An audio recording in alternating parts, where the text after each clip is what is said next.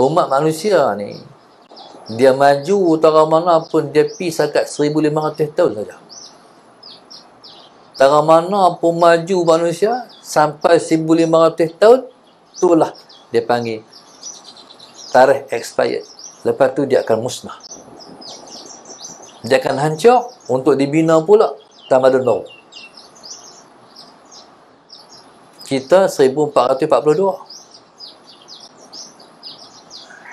Dengan 1500 tahun?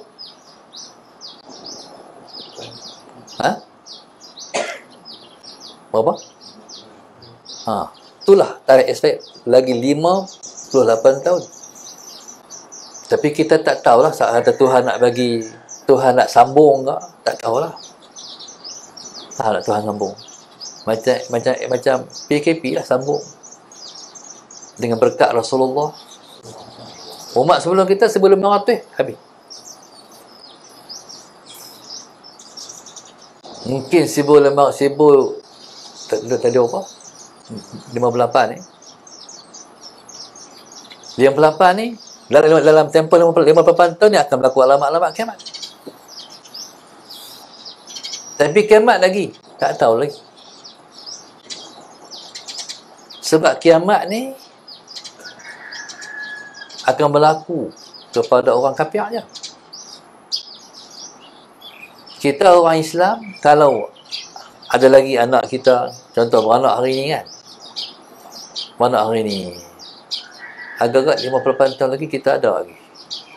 Ustaz tak ada lah, buat tak ada lah, no. Tak ada lah. Tapi kalau siapa-siapa beranak hari ni, 58 tahun yang akan datang mungkin dia ada lagi. 58 tahun akan datang, kiamat. Bukan, 58 tahun akan datang, orang Islam dah habis. Akan main satu angin yang lembut. Angin tu bila dia sejuk, dia kena semua orang, lalu dia buat ketik-ketik orang beriman, semua tumbang mati, habis. Waktu tu yang ada manusia lah sejahat-jahat manusia atas muka bumi. Sampai Tuhan pun lepas tak kenal dah. Allah, siapa dia? Tak pernah dengar. Sebab orang beriman yang nak sebut nama Allah, tak ada lah. Masjid pun orang tak sebut nama Allah lah. Hari ni orang sebut juga, orang bang juga, walaupun tak boleh pergi ramai, sebut juga. Allahumma salli ala sayyidina Muhammad. Hari ni masih ada lagi orang hafal Quran.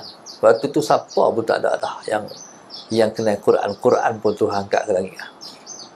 Habis apa tak ada dah. Mungkin pada waktu tu masjid-masjid ini jadi tinggalan. Hari ni masjid-masjid pun orang dah tinggal. Surau-surau orang dah tinggal. Oleh kerana tak boleh semayang. Akhirnya bila kita masuk masjid, ya Allah, tercicak penuh hari ni. Pasal orang semayang bagian dalam ya. Hak luar orang tak semayang, penuh tercicak. Hak ke depan tu, waktu hak ke depan ni, tak tahu hak ke depan ni, Musa Sayyidina Muhammad. Tik apa tahu? Tik cicak sikit ya. Tik apa tak tahu. Zaman orang Islam tak ada dah. Bayangkan. Allahu Akbar. Suatu alam ni macam tu. Lepas tu, zaman lepas tu, semua zaman jahat. Zaman buruk. Tak ada agama. Zaman dunia tak ada agama. Manusia tak kenal Tuhan. Manusia bongkak, sombong, angkuh, ego, tak kenal Tuhan. Allahu Akbar. Tak salah berapa puluh tahun, ratus tahun, mungkin 100 tahun, 200 tahun, manusia tak kenal Tuhan. Hidup manusia dalam kesesatan. Lepas tu kalau berlaku kiamat.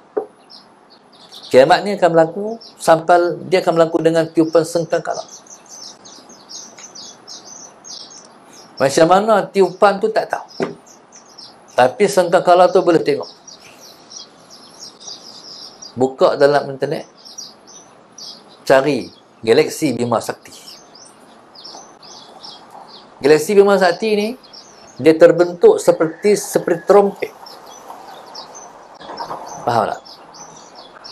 Jadi kalau dia terbentuk seperti trompet, sesuailah kita dengar malaikat apa? Israfil.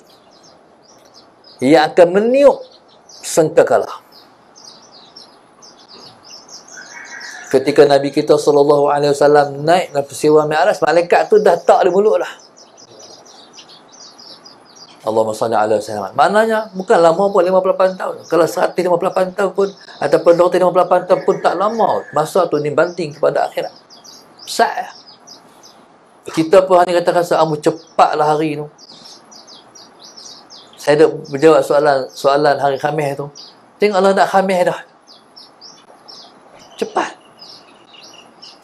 Waktu asar lagilah tak lama apa. Lepas semayang tu.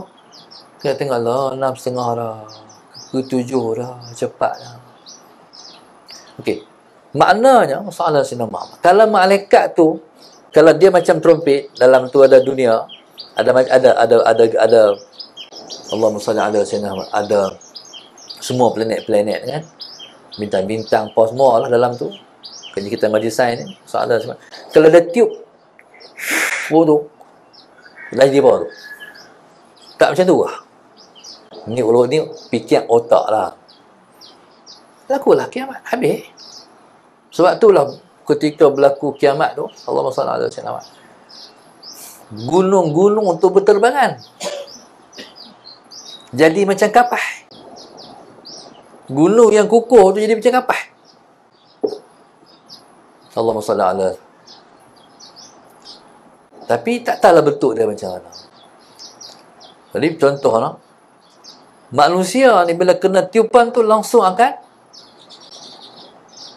jadi tanah. Manusia bila dia tiup sekali tu langsung akan jadi tanah.